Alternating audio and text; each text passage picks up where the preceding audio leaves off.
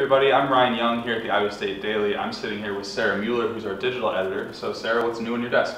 Well, we got a lot of new cool projects that we're starting this semester, one of which is called the Daily Lounge. Okay, what's that? The Daily Lounge is a live stream video show off of our Facebook page in which we will be talking with pillars of our community about various subjects that are relatable to students, faculty, and community members.